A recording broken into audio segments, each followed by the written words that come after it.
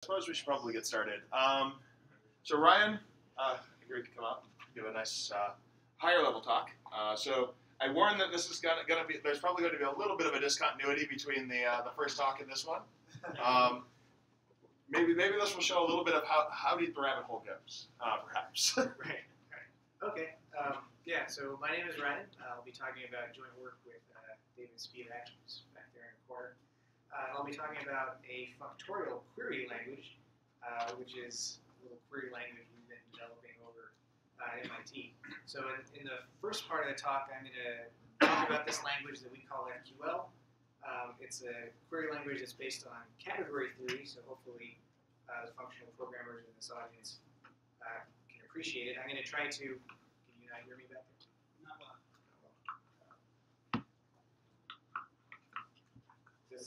How's that? Any better? Yeah. Okay. I'm going to try to avoid using category theory in this talk, though, to make it more accessible. And then in the second half of the talk, I'm going to attempt to demonstrate that if you know how to program using Haskell, you also know how to program using FQL. And whereas you may have seen query languages embed into Haskell, things like link, for example, FQL actually provides an alternative semantics to Haskell. So it'll look a little bit different, probably, than anything you've seen before. And then everything that I'm talking about tonight has been implemented in actual code, Java code, but you can go to this link and download it and play with it. So what is FQL? Well, FQL, it's a query language for relational databases of a special kind. So here on the screen, I've written essentially an entity relationship diagram. This is a special kind of relational database schema. You have some entities, in this case employees and departments. These are the little black dots. You have attributes associated with these entities. So an employee has a first and a last name, and a department has a name. And then you have foreign key relationships between the employees and the departments. So an employee can have a manager, an employee works in a department, and a department has a secretary. And then here at the bottom, I've written some equations between paths in this schema that says, for example, that an employee's manager must work in the same department that the employee does. Right. So here at the bottom, I've written an instance on this database schema, and hopefully this is sort of intuitive. You have three IDs, three employees. Each one has an ID, so 101, 102, 103. They have first and last names here: Al Aiken, Bob Bo, Carl Cork. You have two departments, CS and Math. And then you have, for the foreign keys, you have maps from employees to departments and vice versa. So hopefully this is the kind of thing that most professional software developers have encountered in practice. Any questions so far on the meaning of this? Okay. So.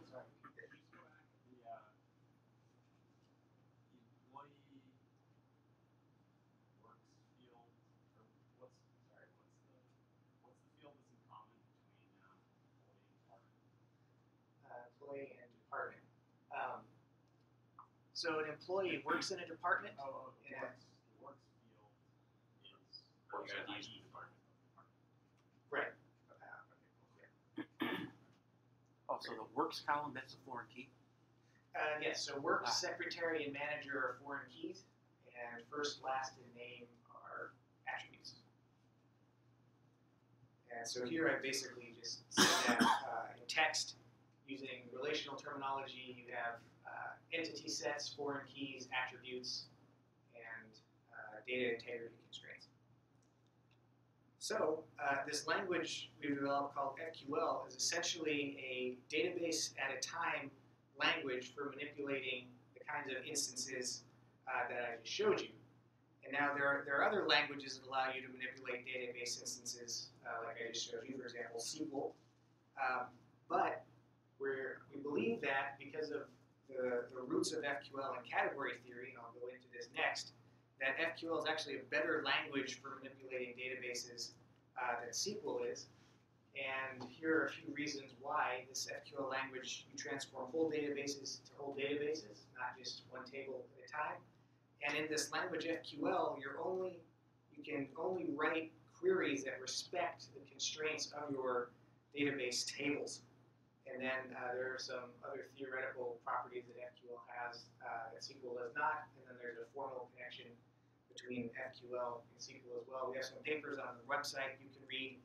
I won't argue too much about why FQL is better than SQL. I'm just going to define what FQL is and then show you how to program it using Haskell.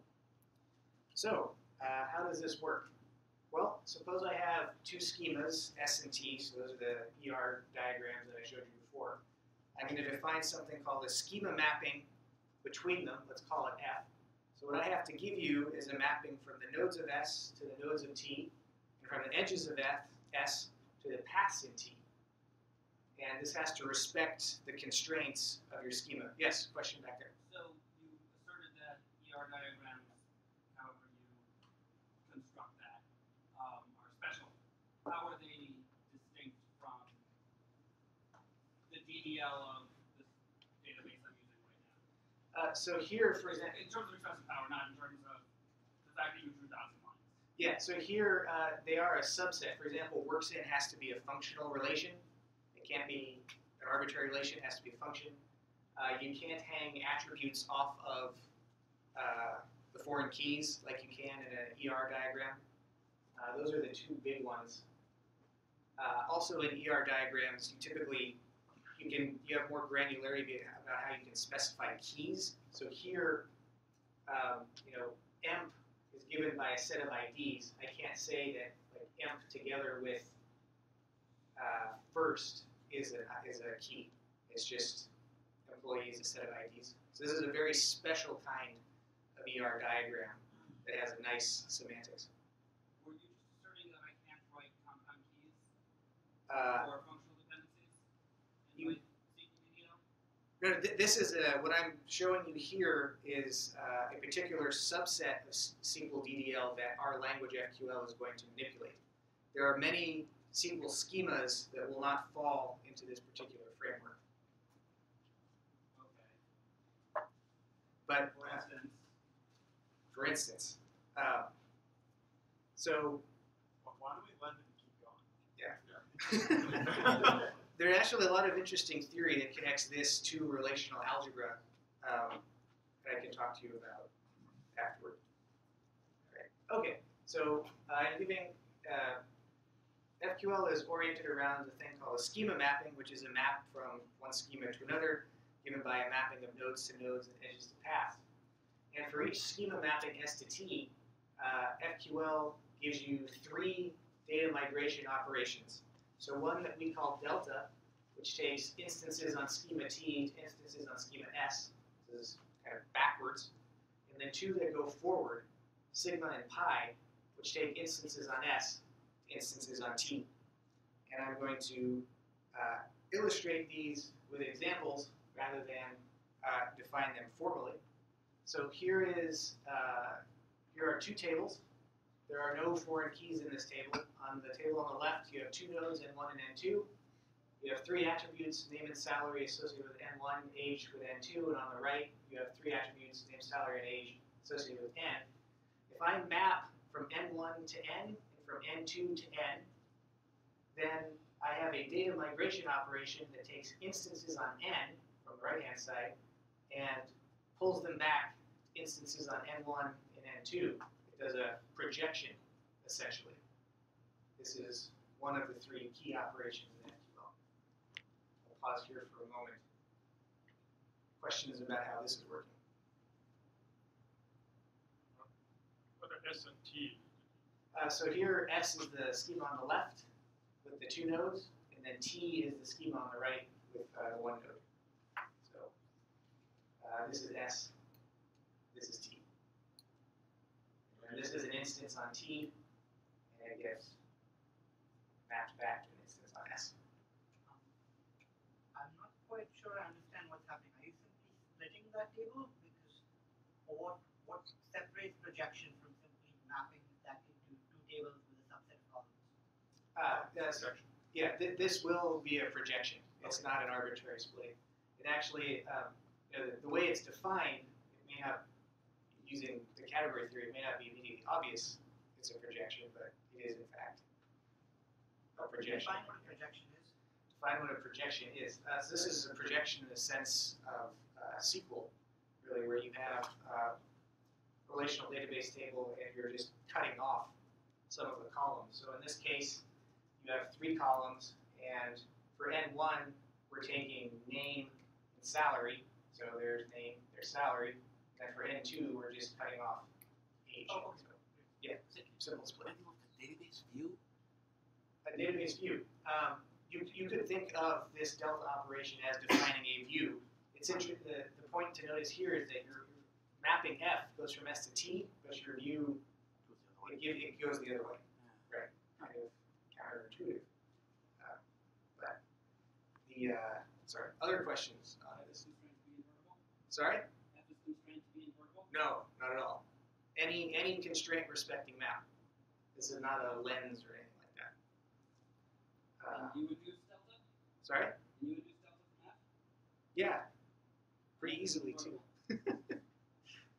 We'll try. Composition. Literally. Okay, so here are the other ones. Oops.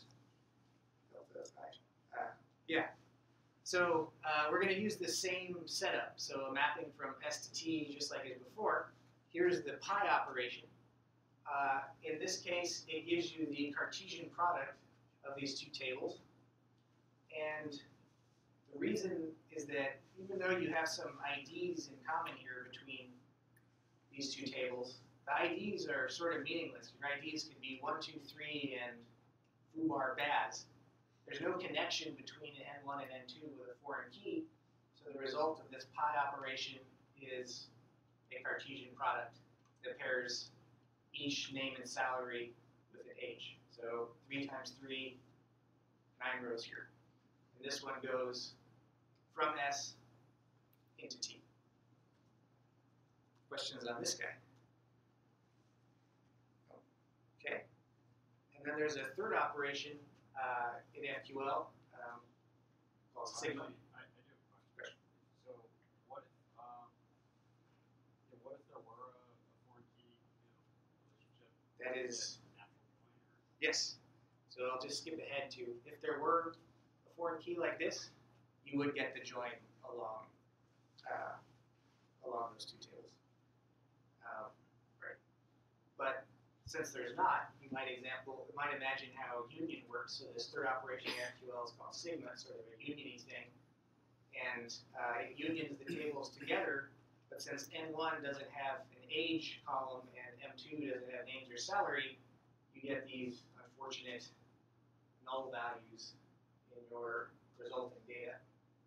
But hopefully it's clear how these 2 things were unioned together to give you a result. Questions here? Okay, so just to give better intuition on how these 3 operations work, suppose we add a foreign key from N1 to N2, here called little f, and it's going to, well, quite literally just map 1 to 1, 2 to 2, 3 to 3 as such.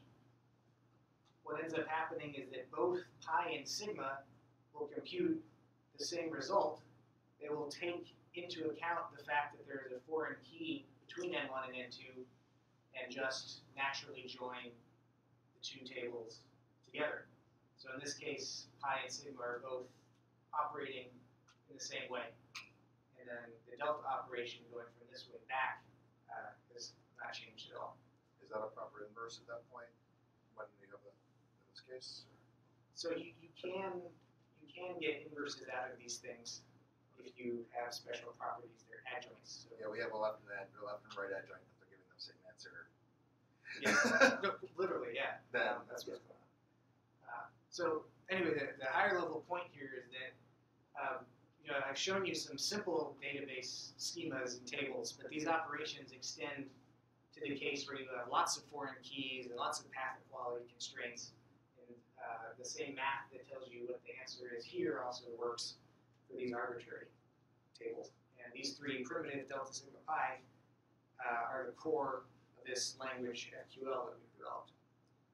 So for the categorically inclined, let me just say that using math, schemas are finitely presented categories, and schema mappings are just functors. Instances themselves are functors to set, and the schemas on any instance form a category. And then what we have are sigma and delta as a left adjoint pair, and then delta and pi are a right adjoint pair. And that's sort of the motivation for this language. Okay, so what I'd like to do in the second half of the talk is demonstrate that if you know how to program in Haskell, you actually already know how to program using this language FQL that I just described. And so when I say Haskell, what I actually mean is the simply typed lambda calculus, which you can think of as being the core essence of Haskell. I'm going to define it here formally as syntax. So in the simply typed lambda calculus, you have empty type written 0, a unit type written 1. You have sum types, which in Haskell will be written either, product types, which in Haskell are written as product types, and then arrow types. And then expressions in the simply typed lambda calculus look like this. An expression E is either a variable, it is a lambda abstraction with a type. You have function application. You have your unit, which gives you something of type 1. You have some operations on pairs, so you can take the first projection, the second projection, or you can pair things up. You have this little operation bottom, which takes an element of the empty type and returns anything. You can think of that like undefined if you want. You have your injections in left and in right. And then you have something that looks like a case expression in Haskell. And the intention here, or the definition of simply typed lambda calculus, is that you have some equations on these pieces of syntax that says, for example, the first projection of a pair is literally the first projection of a pair. Or that when you apply a lambda abstraction to an argument, the result is the body of the lambda expression with the argument substituted in. So let me pause here and ask if there are any questions about simply typed lambda calculus. It's left versus right. Left versus right here. So in L versus in R. So those, I think in Haskell you have exactly the same in L or in R. So yeah, in L would take A to A plus B, and in R would take B to A plus B. They're capital left and capital right in Haskell, the constructors for either. Other questions? Okay.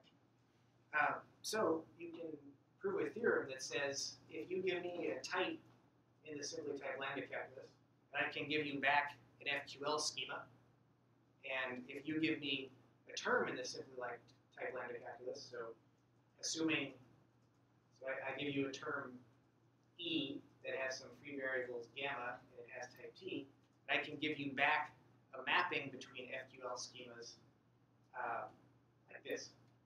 So we would say that FQL schemas and mappings are a model of the simply typed lambda calculus, or that FQL provides an alternative semantics to the simply typed lambda calculus. So now I'm going to show how exactly this works. So we start by showing how to translate from types in the simply typed lambda calculus to schemas in FQL. So how do we do that? Well, let's start with the empty type 0. So in Haskell, this is probably predefined, but you can say data empty equals something with no constructors. And that becomes an FQL schema with no nodes. If I give you the unit type, so in Haskell, this would be just little parens, but you can also write data unit equals something with one constructor. That would become an FQL schema with just one node. Questions so far? Okay. Now I'm going to show you how to do sum and product types. So as Ed remarked earlier, sum types in Haskell are written as is either. So I'm going to add a schema on the left to a schema on the right. Well, this is given by addition. I take the 3 nodes from the guy on the left, plug them in up here, mark them as coming from the left, and I take the 2 nodes on the right, add them in, mark them as coming from the right. And I've taken the 2 schemas on the left and given you out a schema on the right. How do product type work? Product type works. Well, I'm taking the product of a schema with 3 nodes and a schema with 2 nodes. Then the resulting nodes are, you can think of them as pairs of nodes coming from the schema on the left. One node coming from the schema on the left, one node coming from the schema on the right.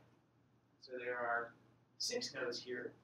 And in this particular diagram, I haven't drawn any foreign keys or any path equality constraints, but if you have those in your schema, then this construction extends straightforwardly.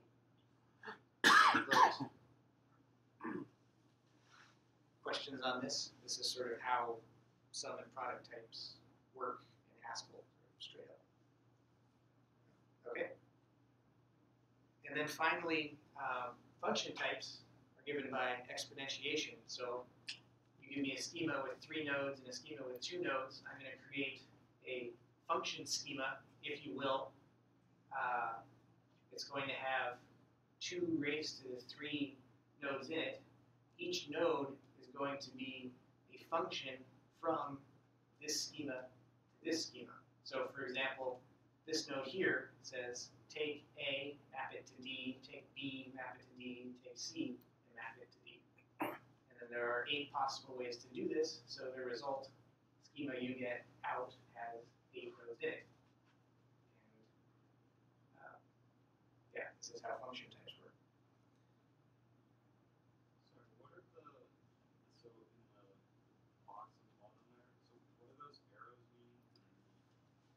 Right. So A to D, what does that mean? So that you can think of each node in this result schema is given by a function from this schema to this schema. So that means that the function associated with this node sends A to D, and B to D, and C to D. Likewise, this guy over here sends A to E, B to D, and C to D. And so since there are 8 possible functions from the schema on the left to the schema on the right, there are 8 nodes in the result schema here. Did that help at all? Sorry, I forgot who asked that question. Yeah, okay. So it's really just all, it's all pairs of, I mean, it's like a function table. It's exactly a function table, right? And the point to realize here is that, so in Haskell you might think of a function as given by like a lambda abstraction, but there are other types of function-like things you can have, such as database schemas, where you have a function schema, if you will. Okay, right. So you can also throw in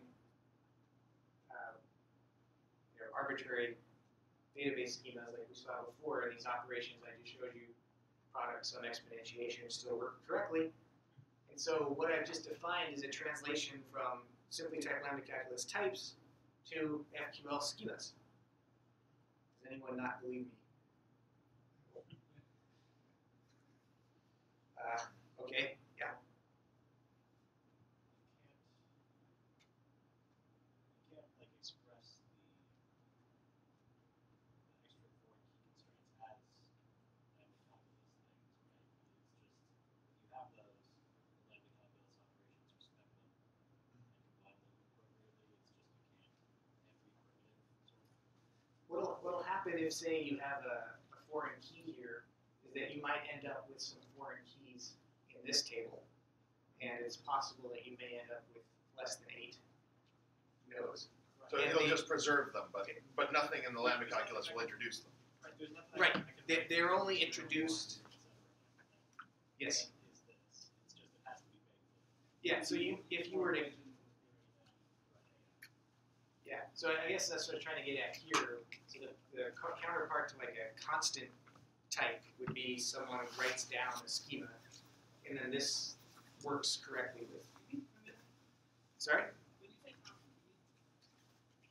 primitive, Primitive, yeah. you just told us how to define types as a user. So you can 0, 1 plus times exponentiation, as this guy was mentioning, like that's not sufficient to say introduce foreign keys into your schema. But if you also allow arbitrary schemas to be used as part of this basis, then these operations, product sums, respect the foreign key structure. It's true. I'll show you. You look skeptical. I'm finding a type error in the sentence. Okay. Right. Okay. Now I'm going to describe how, given a term in a simply typed lambda calculus, you get out a mapping between schemas in FQL. And then it's these operations that are going to respect the equational theory of the simply typed lambda calculus. So what does this look like? Well, in Haskell, you're given an element of the empty type. You can create an element of an arbitrary type. That's what I've written here is bottom.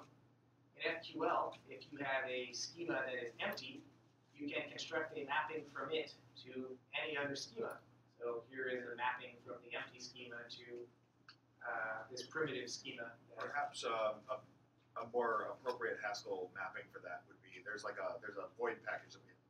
Yeah, this isn't really undefined. That we have a void package which provides empty, and so the absurd is the function in there that takes any void to any type A.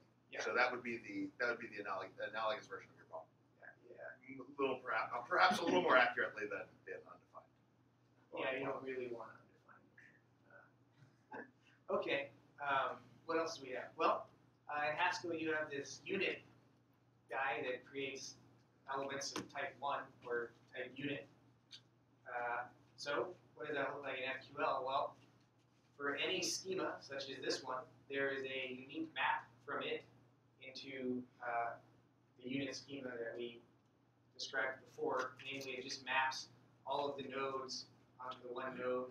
It maps all of the paths onto the identity path of that one node. Questions here? Okay. So the name TT is not significant. Yes, that's what this is. I wasn't sure whether or not to use TT or every programming language has a different name for it. Sometimes called star, sometimes it's an exclamation point. But that's what this guy is. It's the introduction form for the unit type.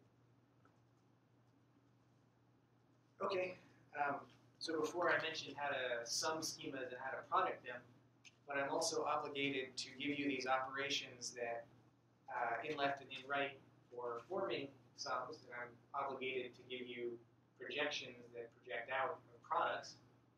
So how does that look like? Well, before I added this database schema with 3 nodes and this one with 2 nodes to get one with 5 nodes, and I need a function that maps for in left from this guy into here. So that's given by the green. You map A to in left A, B to in left B, and C to in left C. In right is the orange, maps D to in right D and E to in right E. And then for the products, what I need are maps out of the product type. So here we have the product of 3-node and a 2-node table over here. And I'm going to send each node to, in the case of the first projection, the left component, that's in red, or in the case of the second projection, the second part of the pair, which is in blue. So now I have maps from the right into the left. Questions here? Great. So really I'm obligated to show that all the operations of the simply typed lambda calculus can be translated into FQL. I just showed you a few. But for completeness sake, here are the other ones that you would need. You need the ability to form pairs. That's sort of a given in Haskell. You need the ability to do case statements. And then you need operations for function types. So there's one called curry that you need, and then there's another one called eval that you need. And we can create FQL analogs of each of these, and we can prove they obey the required equations. And then you have a translation from the simply typed lambda calculus types and terms to FQL schemas and mappings, which means essentially that you can translate from simply typed lambda calculus into FQL. So you can program in Haskell, you can program in this little IDE that we built.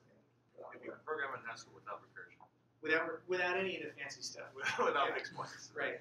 No recursion, no polymorphism. I presume, because you need the strong presentation property that fixed points and lists and things like that are completely off the table. Yeah, you need, because of the you need finite data and all that stuff, so don't really program in Haskell.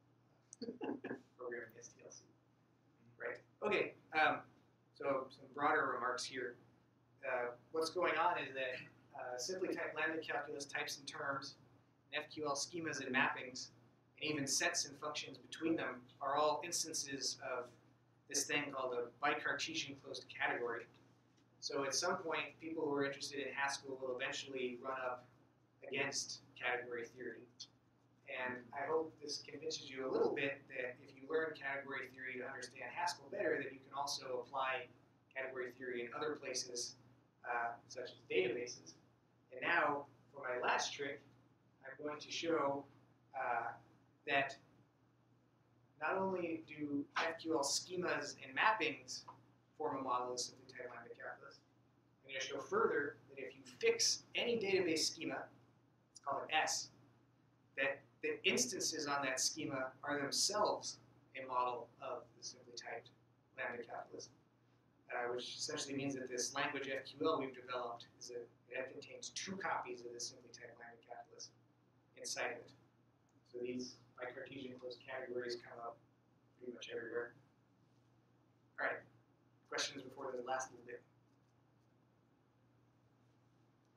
Okay, so as before, this is the simply typed lambda calculus, but I'm going to change what I'm going to give you. So if you give me a type in the simply typed lambda calculus, I'm going to give you an S instance. So for the purposes of this part, this works for any schema.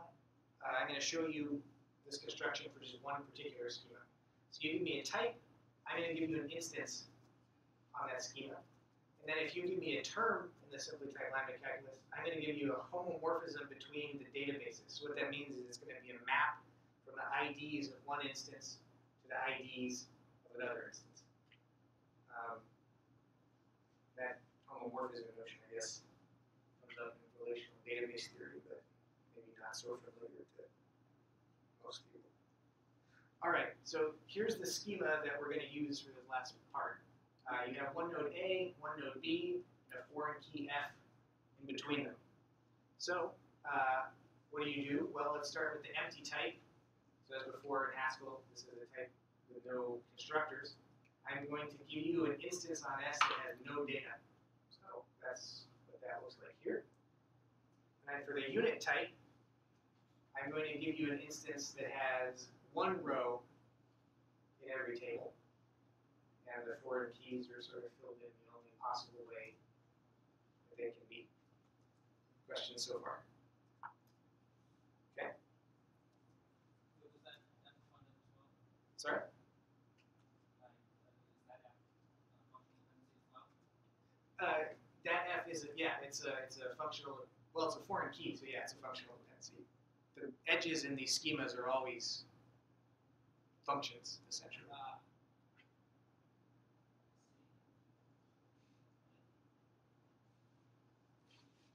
Okay, so now to make things a little more interesting, I'm going to show you how to add and multiply instances, but what I've done is we're going to add and multiply the same instance to itself. And I've said here that the foreign key in A, both rows map into 3. So this isn't just, this is an instance with little twist in it, if you will. So you can see in all of these that I've written down, foreign keys both map to the same ID and B. How did you get a number other than 1 in the first place? Oh, it actually doesn't matter what you put in this table. As long as it has one row, it's fine. So, But how do you build the first thing that has 2 rows in it? so you have to, it's true that there is no SQL operation that will just create from nothing a database table with one value in it. So you have to, when we implement SQL on SQL, for example, we have to use a special operation that says, put this number 1 into our table. But you could put 10, you could put A, you could put whatever you want, as long as this table has exactly 1 row. Kind of like how in Haskell, your unit type, it doesn't matter what it is. What matters is there's only one thing in your unit type. So there are a lot of instances that aren't reachable by this translation. There's no corresponding SDLC type for. The answer is that the instances are all considered up to isomorphism of the IDs. So if you had another instance that was ID2, F2, ID2, then from the point of view of FQL, those would be the same instance because the IDs are isomorphic. I think you're just looking for 1 plus 1 Oh, 1 plus 1. Yeah. to get two rows in the table. So if you do Oh. 1 plus 1, you can get an L1 and an R1, and then you can rename those. Oh, okay, but the Yeah. example just happened. Okay, I'm with you. Sorry. Yeah. Sorry. Okay. The names are arbitrary. I just wanted to use an example here where the foreign keys were both going to the same rather than 2 different ones, because otherwise it becomes kind of degenerate.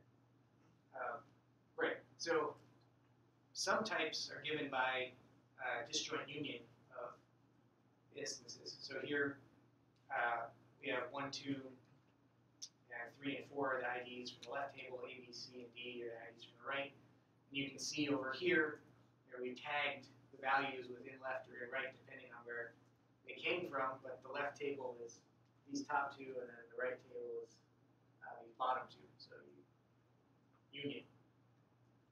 And then for producting, you might expect your entries here are pairs of things where the left tuple came from the left table and the right part of the tuple came from the right table. And then the thing to notice in this example is for your foreign key, they're all the same here because in A, your foreign key, where it was all 3, and here it was all C, so your foreign keys here are all 3C, even though in your table B you have 4 different things that could have matched to. Right. Questions here? Is there operation that introduces a new foreign key into the scheme? Good question.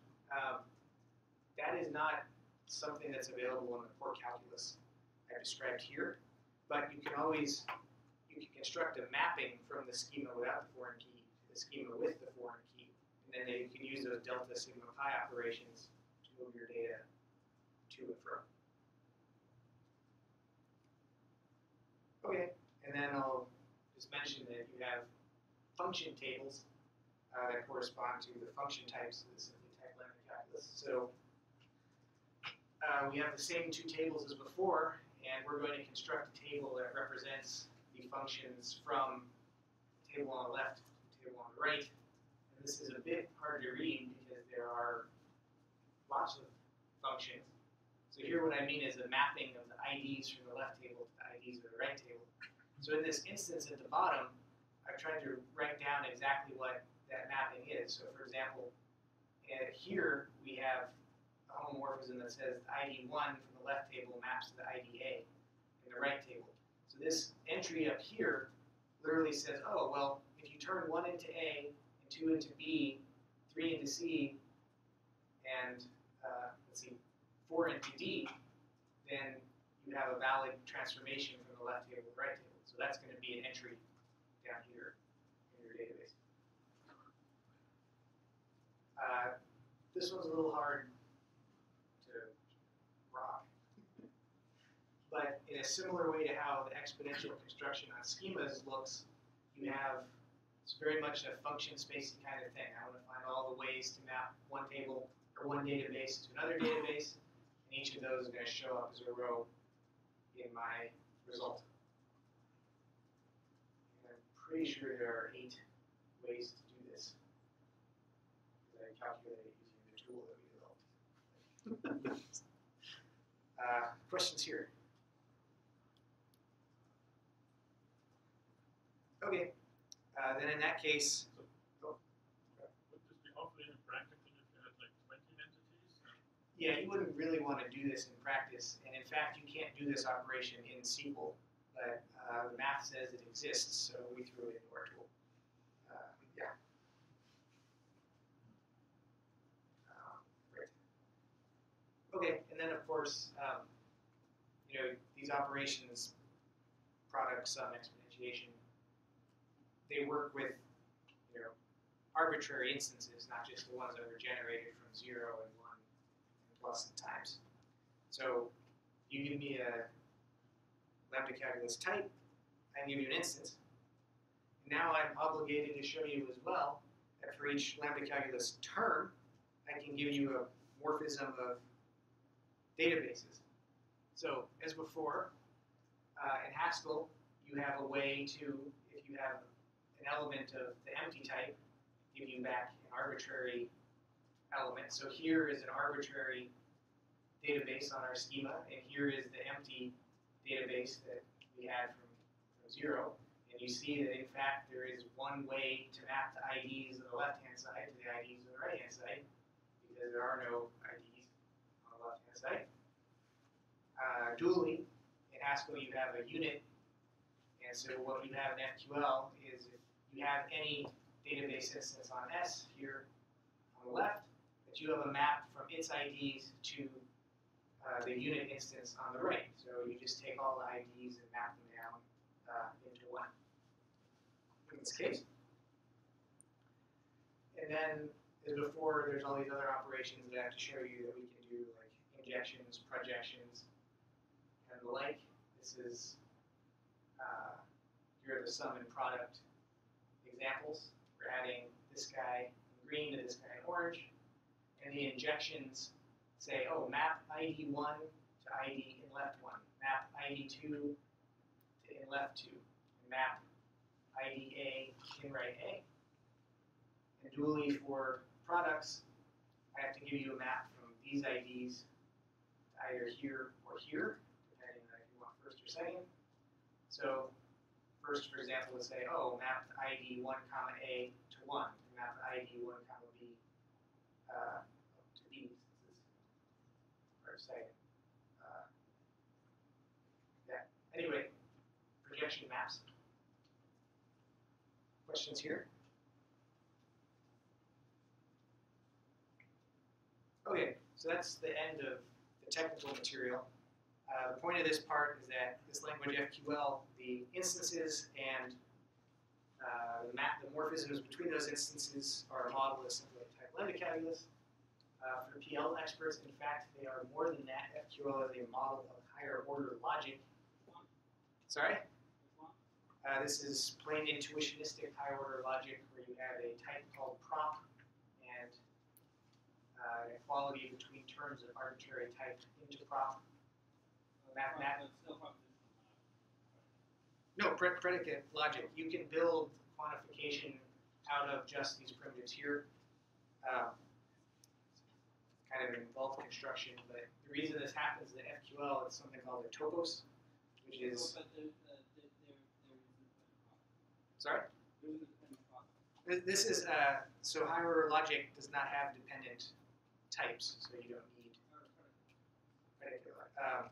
I can show you how to build quantifiers out of this foundation. No, it's predicate logic. I'll show you. You can do it.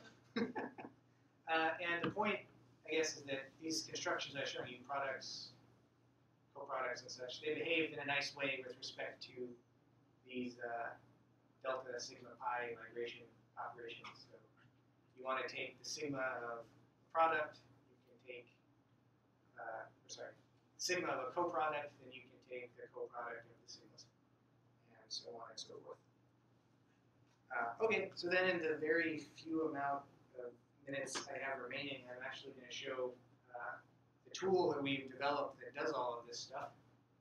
And you can download it here. It has some other interesting stuff in it. So there's a translator from SQL into FQL in there. You can use it as a command line compiler, target SQL, emits RDF. And then David and I are looking for collaborators to help find interesting applications of this tool. So if you like what you see, get in touch and we can talk. Yeah.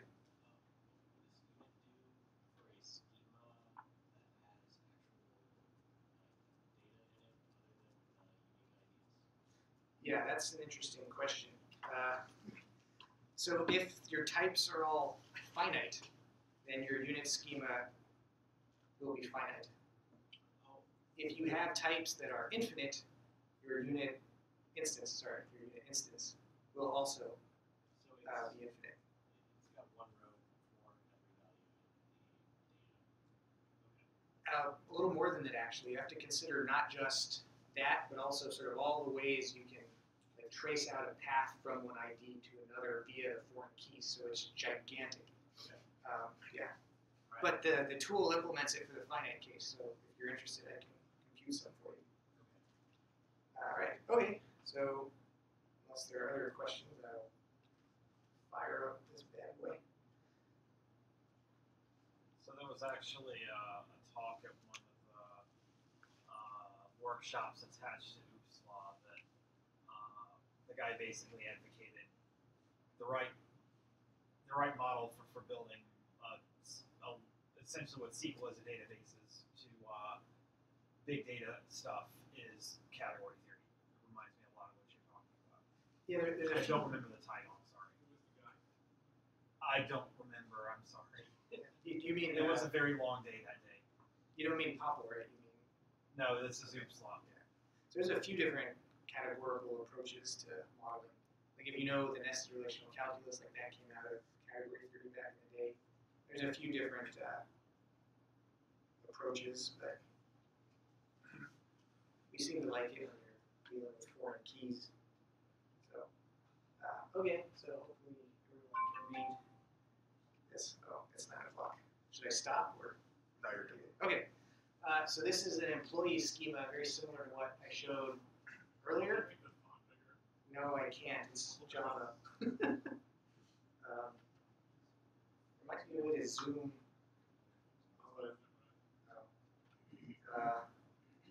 I can show you offline, or you can download the tool now and just play along with what I'm doing if you want. It's just a Java file, a Java jar. So here's this employee schema similar to what I showed you before, and then an instance on that schema sort of written out longhand. So you have nodes, you have the little attributes hanging off each node. In this case, they're all strings. You have some foreign keys, for example, manager takes an employee to employee, and then you have some equations that must be obeyed by all your instances.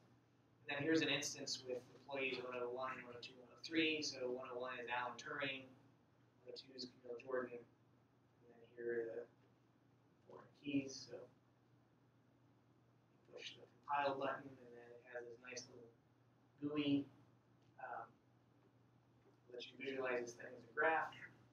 You look at the instance itself. It lets you view it in this nice little joined form. You can emit RDF if you're into that kind of thing. Let's see, what else can this do? So there's a whole bunch of examples in here. So here's an example where you start with males and females that are living in a city, and at the end of the file, you're trying to figure out who's cohabitating with whom. And so you start with some data here, and then you define some intermediate schemas and some mappings in between schemas, and then you do some deltas, pi's, and sigmas. So in this case, we've actually combined a delta, a pi, and a sigma together. But when when you tell this thing to compile, in addition to the actual output, it's emitting SQL down here at the bottom. So you could go and run this on your relational database if you want. And in fact, behind the scenes is using JDBC and calling out to the H2 database engine. So we know that SQL works. Anyway, here's one of the initial schemas and one of the initial instances. So this thing will, it's also, there's another view you can have of your data. It's sort of a graph rather than a set of tables. And here's like a schema mapping from this red schema to this blue schema. And then you have some other instances that you compute. Yes, here we're doing The Simpsons. And at the end, you find out that looks like Lisa, Homer, and Bart Simpson all live together, and that Maude and Ned Flanders live together.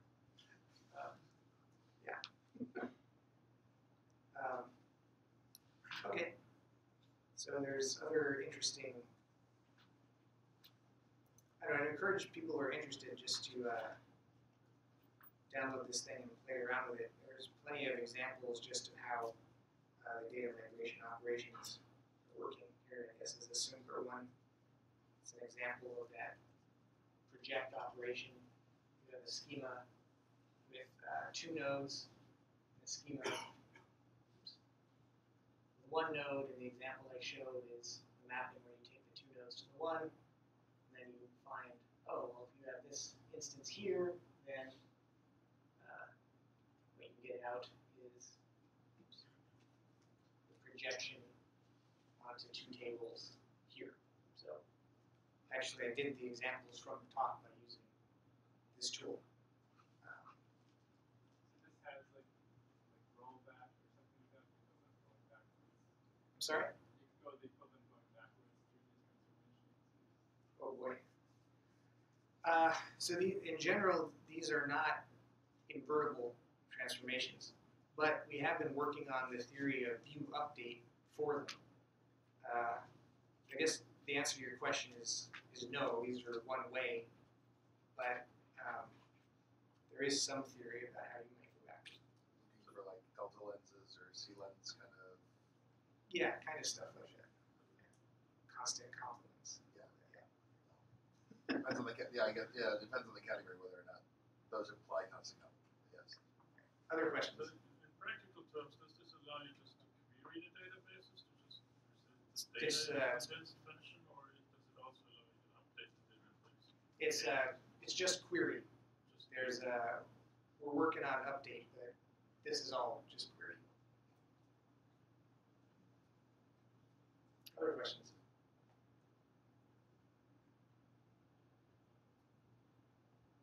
So I guess what's the reception been?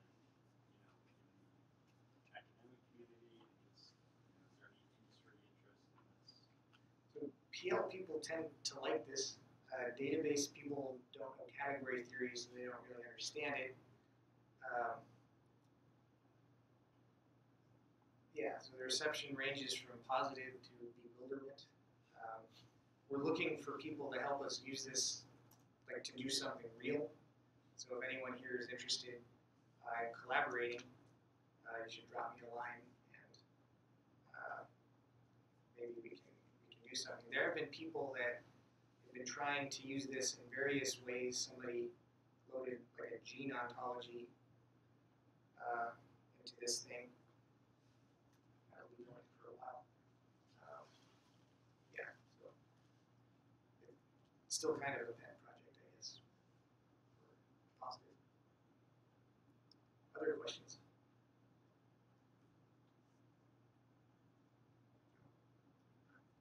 All right, then I yield the floor.